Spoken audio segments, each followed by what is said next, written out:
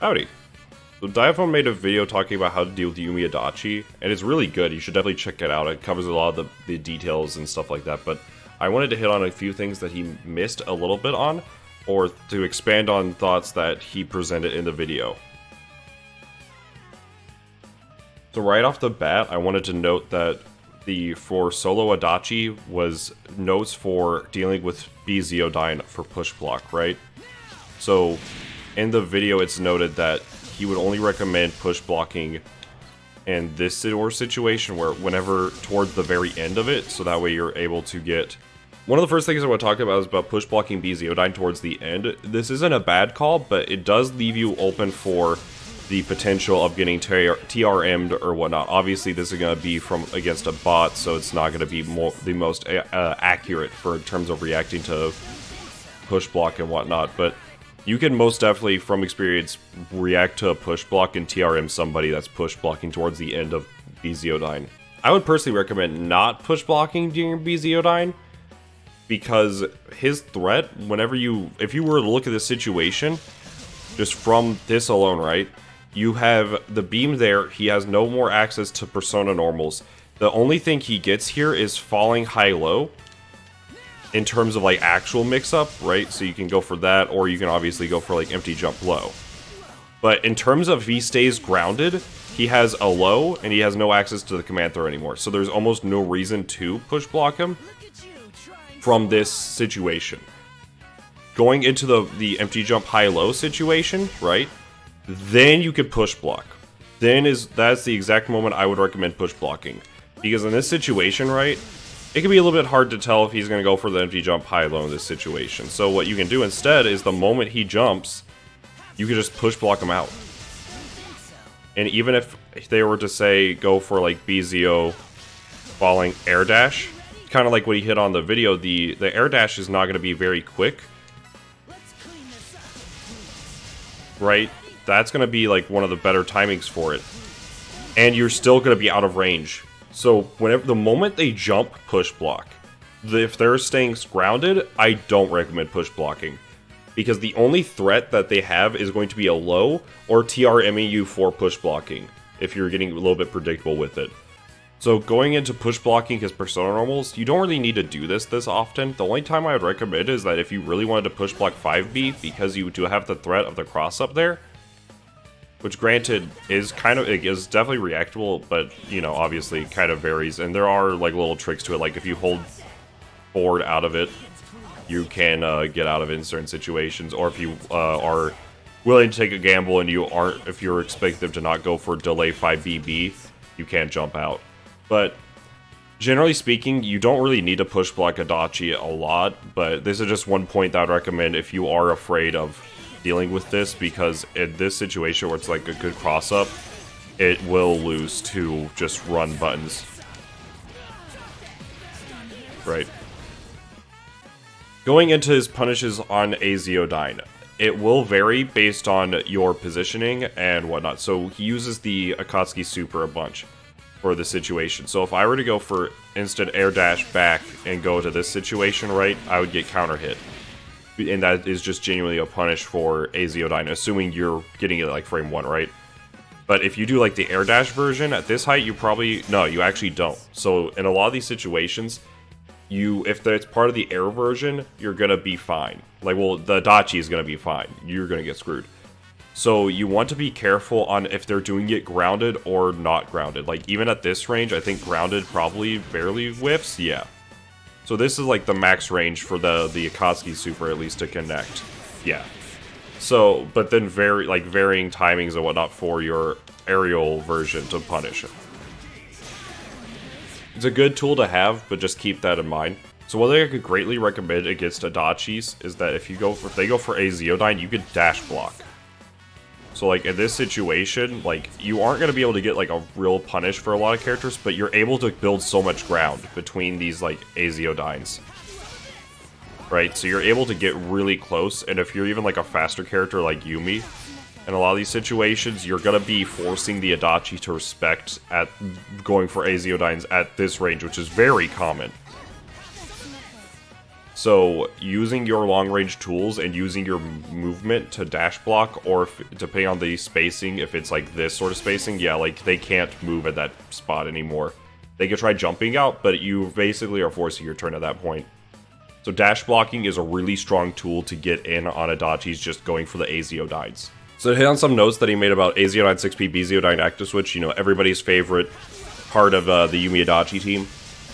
So this comboing from the grounded version is going to be distance-based for the most part. It's a little bit tighter than the air version to connect, but for example, is like here you can see it's going to connect, and yeah, like I got hit.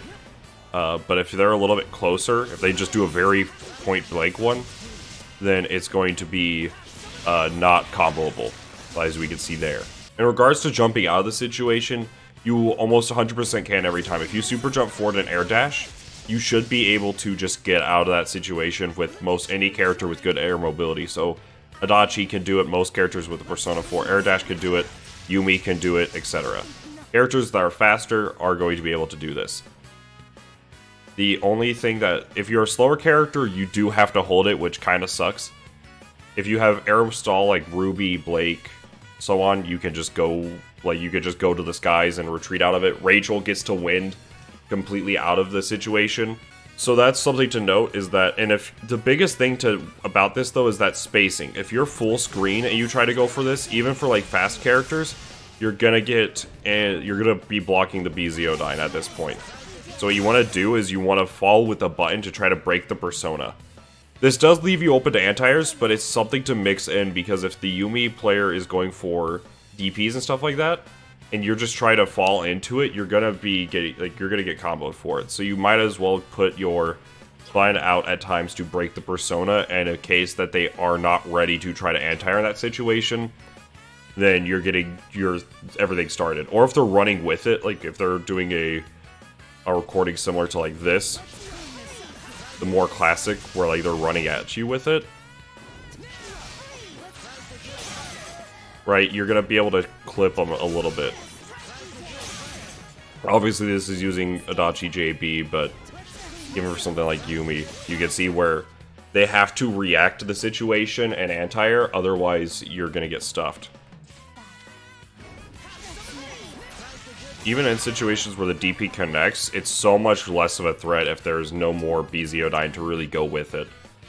In regards to the free burst point, whenever it comes down to the Bzeodyne active switch, you have to be reacting to the Bzeodyne, and you have to be pretty quick about it, because Adachi can also just block there, and if you're just, like, out of habit just going for burst, you can just die.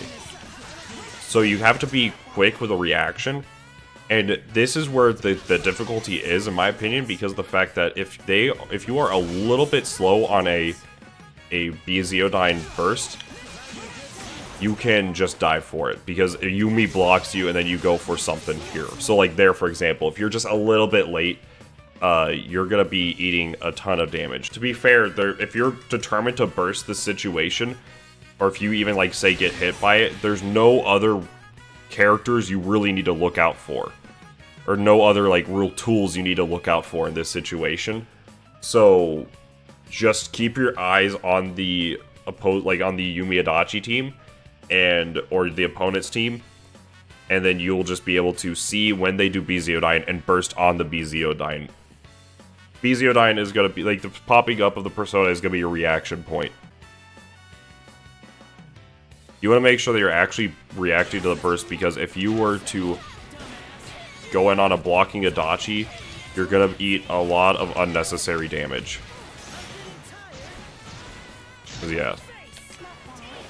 And then they get free Oki off of it. So I just wanted to reiterate that point. Make sure that you are reacting to the Bzeodyne startup and then bursting, not just bursting because you know the Bzeodyne is coming. That's what's noted from Diaphone, but I want to just really reiterate that, because I've had many good players will see this and then will just burst right there, even though nothing's coming, and it will eat a ton of damage, and I get to get rid of their burst, and I get to go for Bzeodyne Oki. So it's really just like, I want to make sure that you are aware to react before you just burst. This also, the same concept applies for trying to bust out with a super. This also comes down to reversal supers. It can be very difficult at times to visually confirm the BZOdyne coming out and actually able to get the punish, but if you're just letting it rock, sometimes you're just gonna get it like I mean, like right there it's good, but I did not react to the BZOdyne. And it can be hard to react to the BZOdyne at times because of the fact that the 6P is already making so much progress that it gives you such little time to actually go for it.